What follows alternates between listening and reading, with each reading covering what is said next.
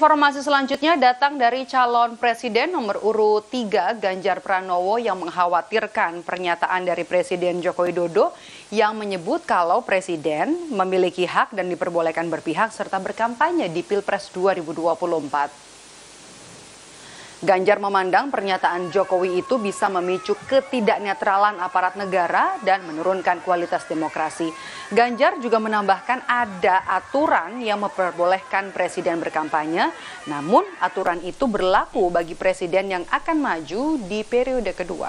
Undang-Undang nomor 7 tahun 2017. Sebenarnya ketentuan itu berlakunya hanya untuk presiden yang mau maju lagi, ya, yang incumbent. Tapi kalau tidak, lebih baik netral semuanya.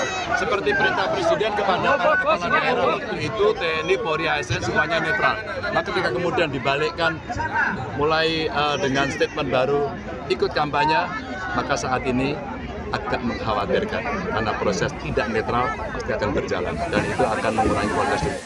Sebelumnya, saudara calon presiden nomor urut 1 Anies Baswedan mengutarakan kepala negara harus jadi kepala dari seluruh proses bernegara. Menurut Anies, pernyataan kepala negara soal boleh memihak hingga berkampanye bukan merupakan sikap seorang negarawan.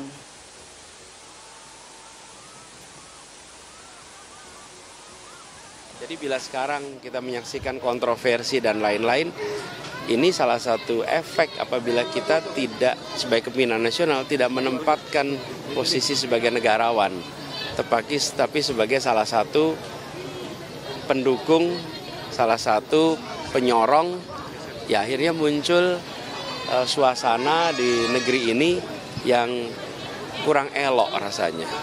Tapi ini semua akan dikembalikan kepada rakyat untuk melakukan penilaian. Apakah situasi seperti ini mau diteruskan? Ataukah situasi ini harus ada perubahan? Menurut kami perlu perubahan. Sementara itu, analis politik Ujang Komarudin menilai Provinsi Jawa Tengah kini jadi pertaruhan gengsi Presiden Joko Widodo dalam kontestasi Pilpres 2024, mengingat Jokowi selalu dianggap mengarahkan dukungannya ke Capres-Cawapres nomor urut 2 Prabowo Gibran. Karena itu, kini Jokowi dinilai rajin mengunjungi Jawa Tengah dengan label kunjungan kerja Presiden. Ujang juga menyebut Jokowi pun sangat menyadari bahwa Jawa Tengah merupakan kandang PDI Perjuangan dan Capres-Cawapres Ganjar Mahfud. Kalau kita menyaksikan Pak Jokowi sering ada di Jawa Tengah, lalu memberikan bansos di Jawa Tengah, ini tidak lain dan tidak bukan kelihatannya Pak Jokowi ingin mendorong Prabowo Gibran agar menang di Jawa Tengah.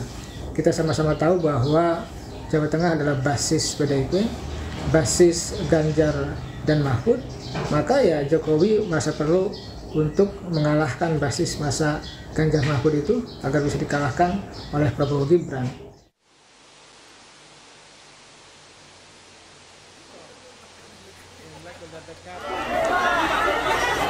Sementara itu, Koordinator Staf Khusus Presiden Ari Dwi Payana mengaku hingga saat ini Presiden Joko Widodo belum ada rencana akan ikut berkampanye di Pilpres 2024. Menurutnya, agenda pembagian bantuan sosial yang dilakukan Presiden seperti pembagian sembako belakangan ini masih dalam rangka kunjungan kerja Presiden. Kegiatan beliau tentu terkait dengan pengecekan harga ya, bahan-bahan pokok dan kemudian juga beberapa kegiatan terkait dengan bansos, bantuan sosial yang memang dilakukan Presiden di beberapa daerah dan sekarang adalah di Yogyakarta. Ada juga soal program BPJS. Saat ini kan belum ada rencana akan kampanye. Belum ada ya? Belum ada rencana. Mas Kaisang.